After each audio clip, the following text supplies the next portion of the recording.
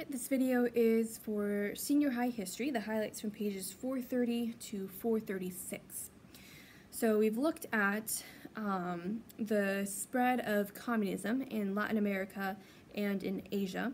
We've looked at the spread of liberalism in the West, liberal prime ministers and weak and liberal presidents in the United States, allowing for the spread of welfare, economic slowdowns have been happening, but now we're going to look at the rise of conservatism in the West. So some of the things that conservatives stood for are listed in the first paragraph on page 430. Individual liberty as opposed to collective security that's offered by a welfare state. Free enterprise and sound money as opposed to Keynesian manipulation and bureaucratic regulation. Keynesianism basically stands for spending your way out of debt. It's extremely oxymoronic. Everybody knows that you can't spend more money to get your way out of debt. Other things they stood for included local government and states' rights as opposed to the concentration of power at the federal level. That's what the Constitution is supposed to allow for, is balanced power between states and the federal system. And the fourth thing is firmness and strength in the teeth of communist aggression as opposed to retreat and compromise. So under conservative victories in Britain and America, find Margaret Thatcher in bold. Highlight conservative Margaret Thatcher became Britain's first woman prime minister. Her nickname was the Iron Lady because she was very tough, very decisive, and she stayed in her position until 1990. So she was the longest ruling leader of Britain in the 20th century. Quite an accomplishment in itself. So her election in Britain brought about lower taxes, cutting of government spending, reducing welfare dependency, and overall improvement in the British economy. Her election was followed the next year by the conservative victory of Ronald Reagan in the United States. And his rhetoric was a big deal, what helped to get him elected. Remember that the United States had just come through the Vietnam conflict, and that greatly decreased morale and patriotism in the country. The economy was simply dismal at the time. The hostages were still being held in Iran. Remember, Carter had done virtually nothing to free them. And it was just overall just a low time and not a good situation. So Reagan is running, and he's promoting patriotism, love your country. He was running on a platform of cutting government spending, cutting taxes, deregulating businesses, and that really helped him to win. And the Reagan years, the years that he was president, became the longest period of vigorous and continuous economic growth since World War II. So he brought about big improvements. Under renewed patriotism on page 431, highlight Argentina invaded the Falkland Islands. The good old UN disapproved of any military action here, but Margaret Thatcher, our Iron Lady, made a decisive response and sent a large contingent of British troops to take back the islands. The war was brief but bloody, and the most extensive naval conflict since World War II. And it was some of the longest bombing missions in the history of warfare. They had British bombers that had the capacity, the fuel capacity, to fly all the way from England to bomb the Falkland Islands and then return. That's a 12,000-mile round trip. So it was a pretty big deal. And this victory here brought about a huge wave of patriotism in Great Britain. And it's the greatest display of national pride since the end of World War II. So quite an accomplishment in and of itself.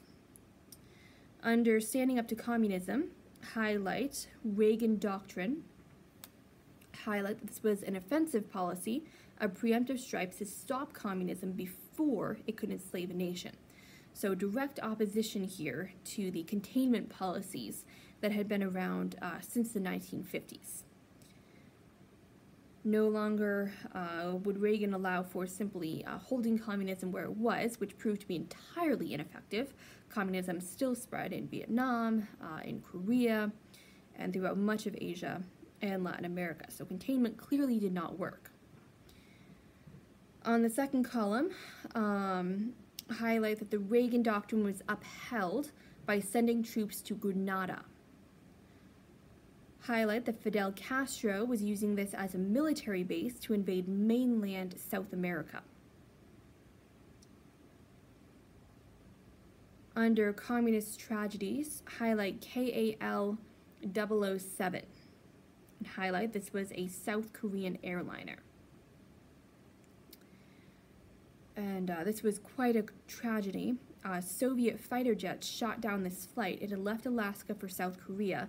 They claimed that it was a spy plane over Russian airspace. But it was not a spy plane, and they killed all 269 passengers. And it was a pretty grim reminder of just the outright disregard for human life that the communists held. Under that, highlight another tragedy took place in 1986 at a nuclear reactor plant in Chernobyl. Highlight that this was located in Soviet Ukraine and that a reactor meltdown killed 23 people. Investigations afterward showed that there was substandard antiquated equipment and extremely inefficient monitoring procedures. And it was pretty typical of the deteriorating economic system at the time. Turning to page 432, towards the bottom of the first column, under Problems in Poland, highlight Solidarity and highlight Lech Walesa. Solidarity was a movement of Polish nationalists who were opposing communism and Soviet rule in Poland, and Lech Walesa was their leader. On the second column, highlight Mikhail Gorbachev came to power as the leader of the Soviet Union.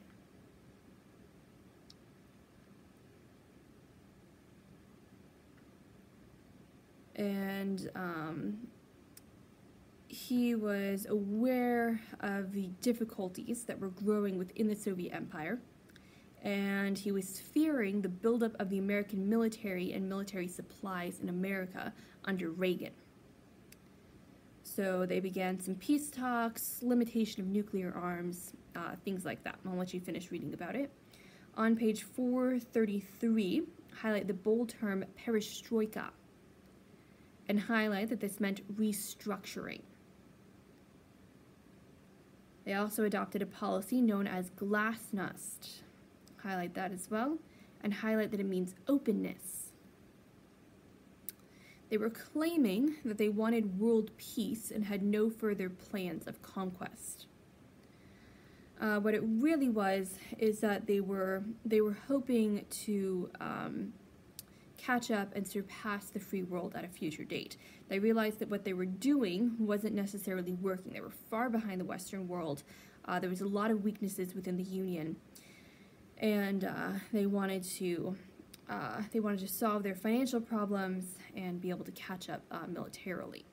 And that's what a lot of this really was about.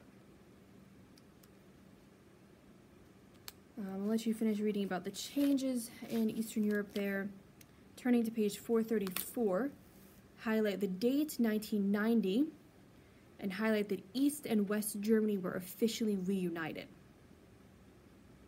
You can see a picture there of Germans tearing down the Berlin Wall in 1989. And that was a pretty amazing deal.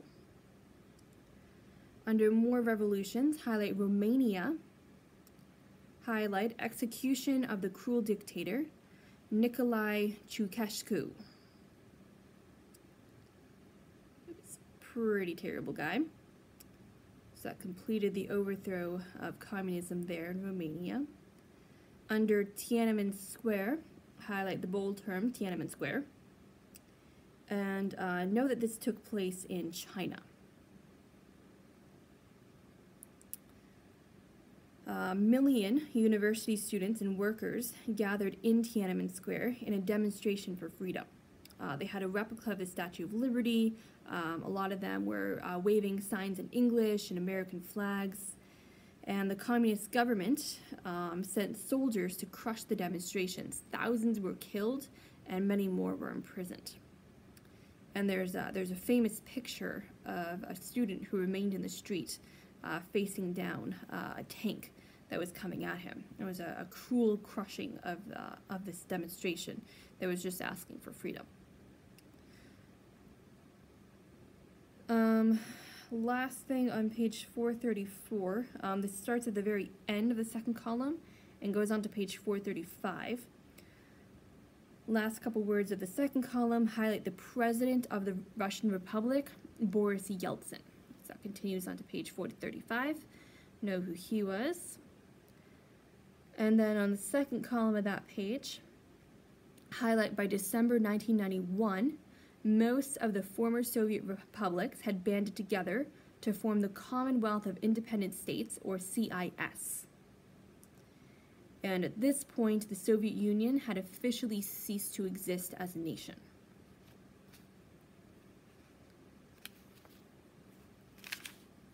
Right, and then that's the last of the highlights. Make sure that you complete your reading thoroughly and do your homework. Let me know if you have any questions. And next week, of course, is our scheduled spring break. So I hope you guys have a good one. I know there's not a whole lot to do, but stay safe and enjoy your spring break.